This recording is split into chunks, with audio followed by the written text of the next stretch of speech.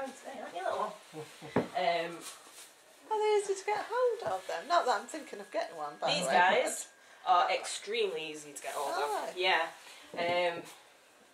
But again, it's kind of an unfortunate thing because they are very specialist. You do have to do a lot of research into them. But if you do, and obviously you're passionate about them, they're fantastic pets. They're absolutely fantastic. I've got one. He came in through the rescue as a baby because the owners didn't know what to do with him. He was born without any eyes, so we called him Isaac. And he's amazing. Obviously he's never had eyes, so he doesn't know that he's missing them, but he's just so friendly. He'll curl up. Yeah, he's a bit jumpy. She's a bit jumpy. Yeah, she is. If you go near her head spikes, they do tend to jump then. So she pays no attention to him though. So what I'm going to do is I'm going to get him onto your glove first. Have you held an owl before? A while ago. A while ago? You flew them before? Also a while ago. Okie dokie, that's absolutely fine. Yeah. So if you just hold your arm exactly like I am, yep. I'm going to try and get him onto your arm. So he actually likes to step backwards because he's a funny owl. Cool.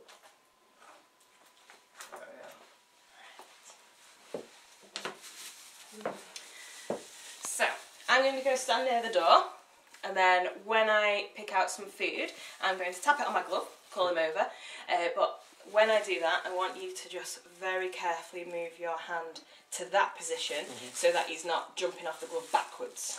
But until that, you want to keep him like facing you. Let's say facing you, he can move his head, but you know what I mean. We've got some very yummy squished bits of chicken. Oh, yep, so if you It's quite some draft, isn't it? It is, yeah. But if you listen to it, if you hold your arm out again, like you're going to catch him, he should, if he's being a good boy, fly back to perch. Johnny.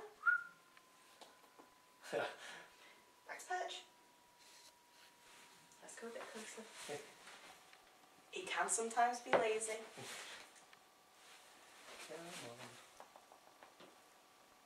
There you go. Oh, no, up here. If you tilt your elbow down, there we go. So if he ever goes off the glove onto your arm, if you move your arm upwards, he's got no place to go but up. Good. I'll do one more time. Yep. So if you move your arm out. Jelani. Jelani. That's that. Seen something interesting, have you? You have in your picture, didn't you? JJ.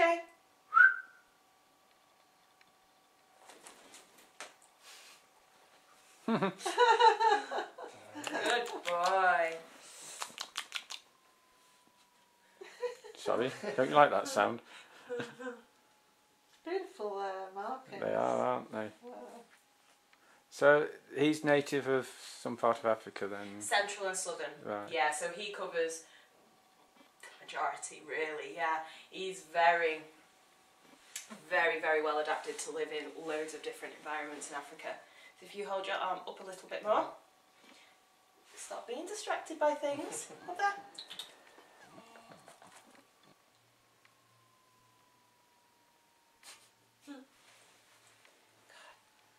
You are being lazy today, aren't you?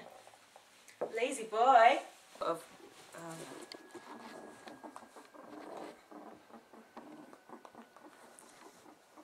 So Kato's just really waiting for these mealworms to be broken out.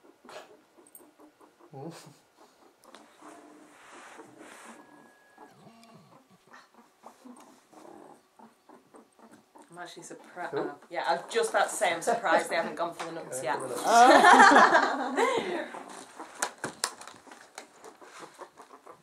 Right then, so you can hand feed them if you like. If you want to hand feed them, these are just dried mealworms. They make a right racket when they go to feed because they will shout at each other. So I'll feed them both first so you can kind of see what kind of noise they make. They will shout at each other, and it sounds pretty horrible, but they're not going to hurt you. Okay, not even.